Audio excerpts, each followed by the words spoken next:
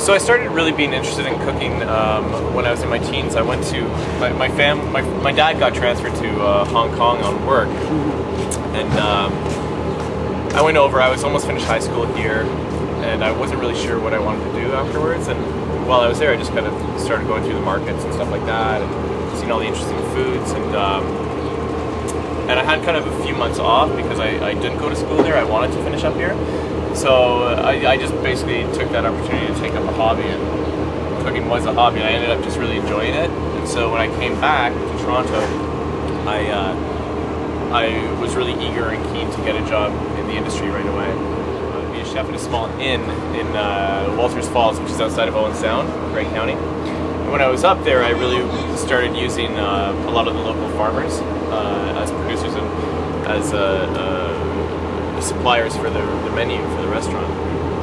So that included fish and vegetables, but then a lot of meat as well. And I really was amazed at the kind of bounty that was available. And I was surprised at the lack of, I guess, exposure of that kind of stuff down in Toronto, in the city. I know there's already a few stores, quite a few shops and butcher shops and everything like that, that kind of had had that stuff on their menus, so to speak. But there wasn't a lot of like focus on it, at least not enough that I wanted, or at least not as much as I would have liked to see. So I thought, well, there's a hole in the market there, and I can really do something there with that. So yeah, that was basically the impetus for the shop. So when I did come back from from up north, I didn't have an exact idea of what I wanted to do. Well, I had an idea of what I wanted to do, but I didn't exactly know when or how I was going to do it. So I came back to teach at George Brown College originally, and I had a great time there. I really enjoyed teaching. The students were great. What exactly were you teaching? I was teaching a couple of different classes. One was it was actually interesting because one of the classes was had my foot in my old career, which was it was a finishing class on how to plate more modern restaurant plating and stuff like that, and food. And then the other one I taught was butchery, which is, brought me to this in my future.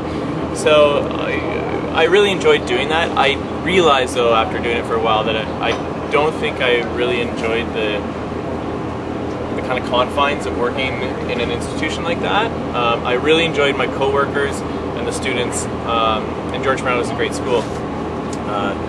But I really felt the desire to, set out on my own. Yeah.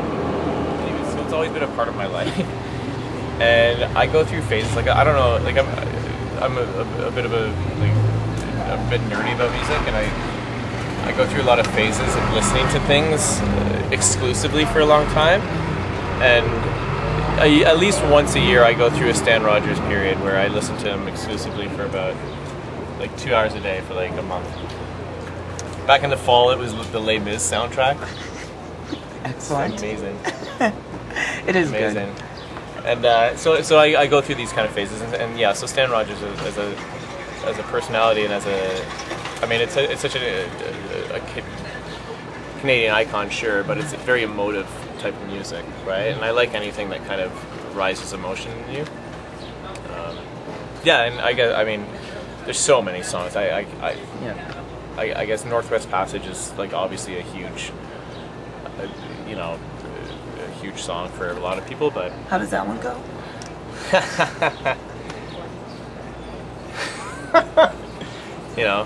For just one time, I'll take the Northwest Passage.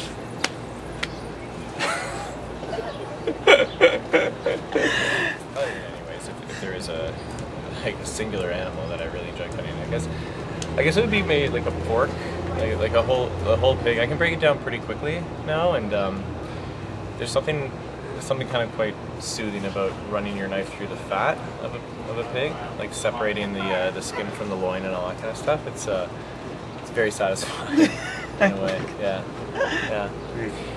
And then my favorite cut of meat, though, in terms of cooking and eating, would definitely be like a super well marbled, juicy steak.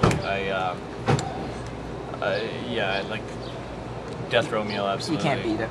can't beat it for me. Just like a really, really beautiful steak and a nice wine.